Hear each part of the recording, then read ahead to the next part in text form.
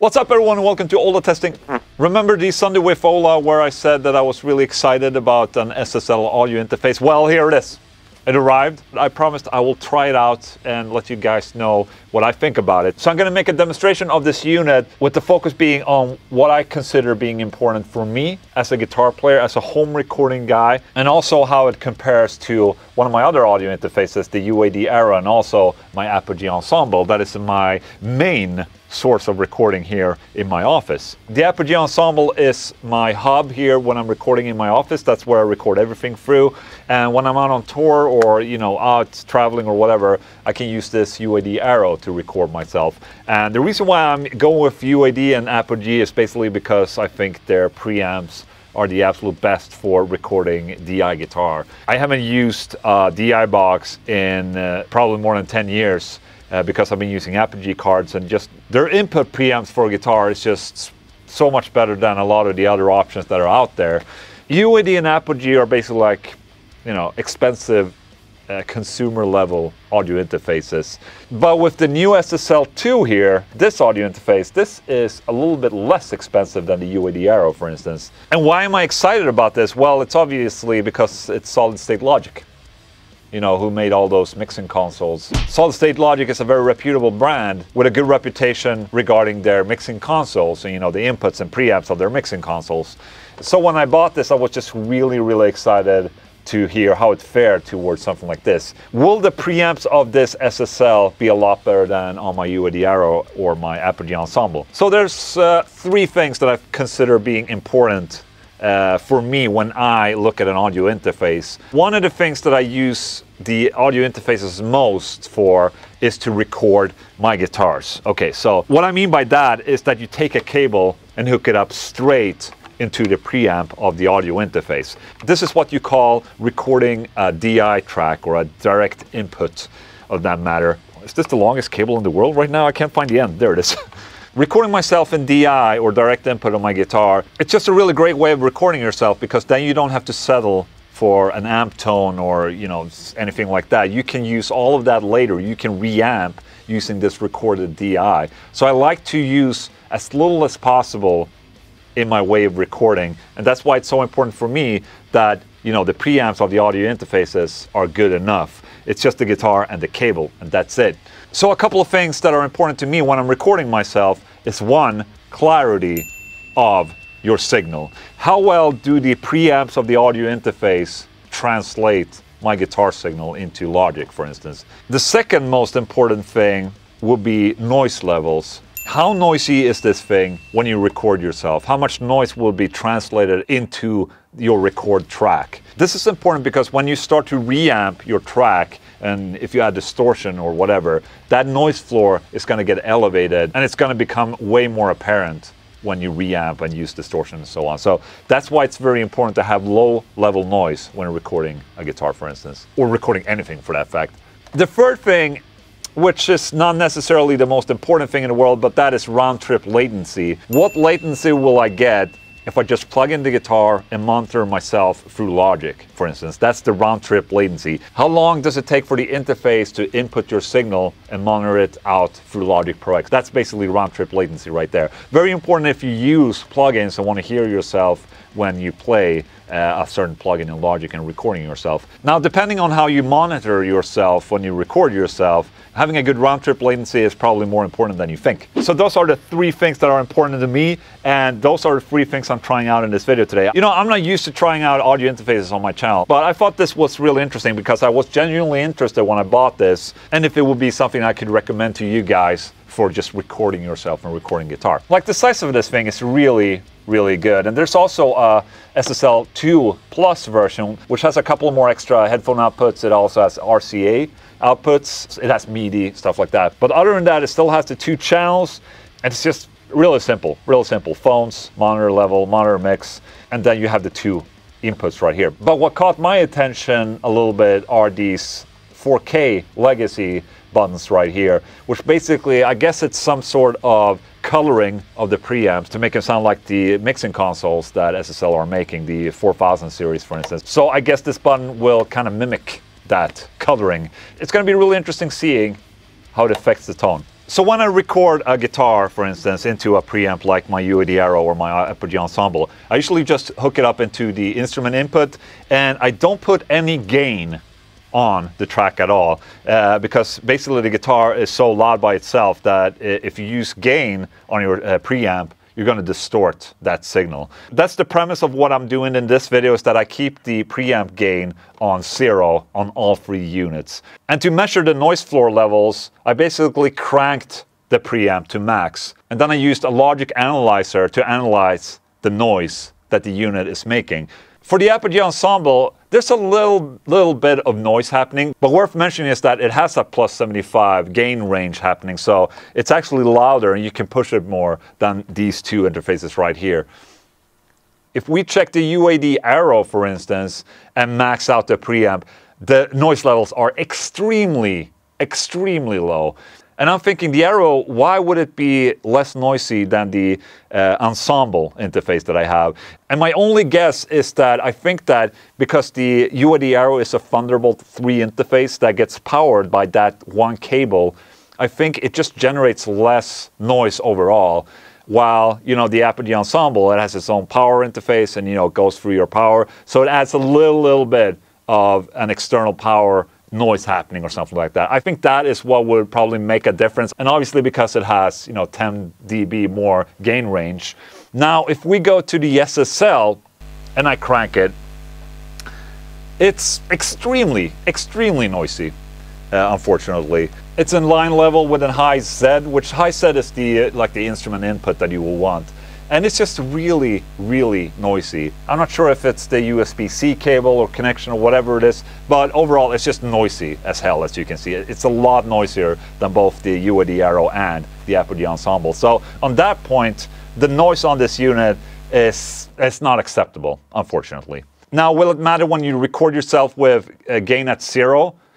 If you have an environment where you have a lot of noise in your, you know, grounding issues in your building or whatever, then it's definitely going to matter. If you're not having too many grounding issues happening, you have a very low noise environment in your studio, then I don't think it's going to be a problem. Now, how does it stack up with the round-trip latency? Well, we're going to find out. So the Apogee Ensemble I have here is connected through a Thunderbolt 2 cable, and I'm getting a round-trip latency of 2.9 milliseconds in buffer size 32, okay? So that's pretty low. That's pretty low right there. And with the UAD Arrow, I'm getting 8.5 milliseconds round trip right there, but still like a 1.3 millisecond output. The UAD Arrow has like a built-in processing happening in DSP where you can load in your own plugins and stuff like that onto your tracks before you record.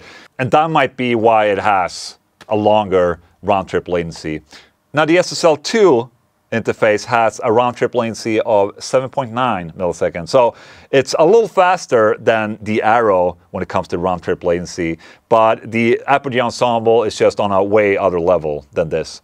Now, depending on your monitoring situation, this will matter more or less. If you're using the Logic plugins to record yourself, you're definitely going to feel a difference between the UAD Arrow 8.5 milliseconds and the Apogee Ensemble 2.9 millisecond round trip latency. But all in all, this is very nerdy, and if you're monitoring yourself through something else while you're recording, this doesn't really matter. But at the end of the day, I think the most important aspect for me when I'm trying out or buying an interface will be the clarity of the input preamps. How good will my guitar sound through the preamp, basically? So I made a test. I recorded a loop using this Boss loop station right here, and then I took the same signal into all of these 3 interfaces right here, and I ended up with these 4 files right here. So we have the Ensemble signal right here, then we have the Arrow, the SSL2, and then we have the SSL2 with the 4K engaged right there. So we're going to listen to them one by one. Also, I'll share all of these so you guys can listen to yourself and try and reamp them if you want. But let's start with the Ensemble.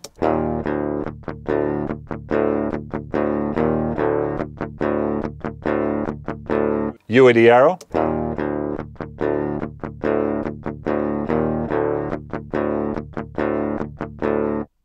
SSL2.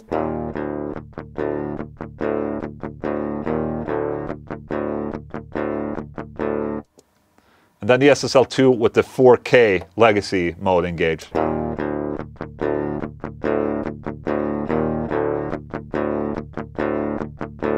And you might say, you know, I didn't hear a difference. Well, it's because the differences are so slight. You might not hear the difference right here when you're listening to an individual DI track and signal, but you will hear it when you add distortion to it or a plugin.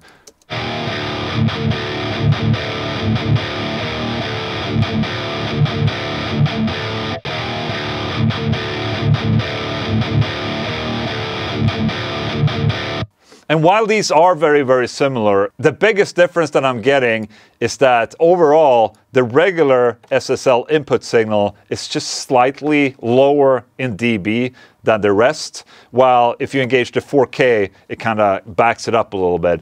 So if I compare both of these interfaces with my Apogee Ensemble, which is sort of like, that's where I record everything basically. Now, if I compare all of these signals using a match EQ in Logic, it gets a lot more apparent where the differences are. So if I compare my Arrow to my Ensemble, then you can see the Arrow is slightly brighter over 10K hertz.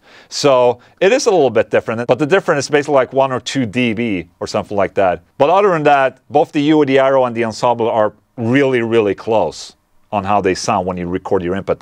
I think that's why I like them both, because they're basically the same sounding. Now, if you compare the SSL2 in regular version versus the Ensemble, you can see there's a little bit of a shift happening here. The SSL signal is a little bit brighter over 3000 hertz. Overall, the SSL interface is a tad bit brighter, actually. It's really a small margin right here, but it makes it a little bit different sounding. It's not the same.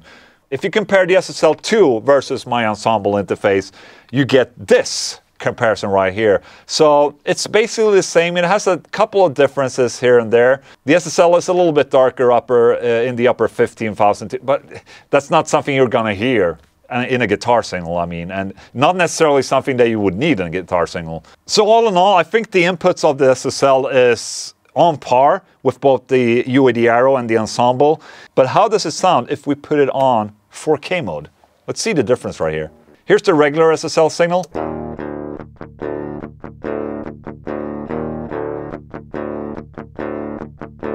And here's the 4K version.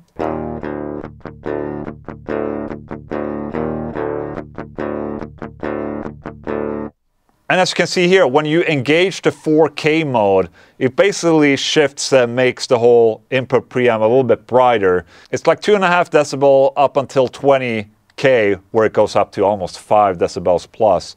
And then a little bit less bass, probably. And what I'm hearing when I'm just listening back to front of these two DI signals is that the high end is distorting a little bit more when you engage the 4K. This is not something bad, it's more of a flavor of the coloring, basically. And if you would record a microphone, maybe this would be really beneficial as well. It will just brighten up your voice a little bit. But for when recording guitar, I don't think having those extra high ends will help. I personally much more prefer when it's more of a dumbed down signal, because all those high frequencies on a DI track, they don't always translate well when you reamp it. And this is the sound with the archetype plane engaged. Regular.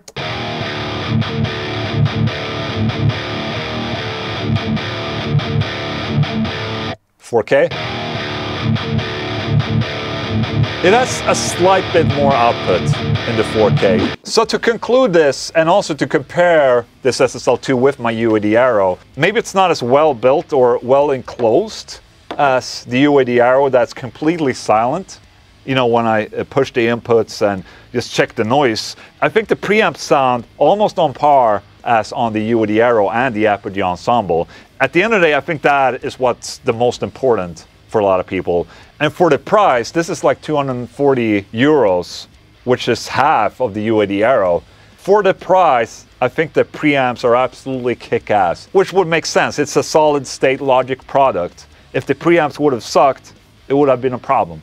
But the preamps are really good, and it's half the price of a UAD Arrow, and I mean, this Ensemble is like 2,000, something like that, so you can't really compare them. So would I recommend it to you as a guitar player that's out there to try and record yourself with DI? Yes, I think so. I think the preamps sound better than some of the units in the same price level, and maybe they have other features that this does not have, but this right here is more than enough, for me at least, and what I'm doing. And for that, I think it's pretty price-worthy, actually. So there you go. Hope you enjoyed this little nerdy test right there. I'm happy that I tried it out. I don't think it's better than the UAD Arrow, and the UAD Arrow, I'll continue to use that. I'm very happy with that, but it is a very good competitor right there. Thank you so much for watching. Bye.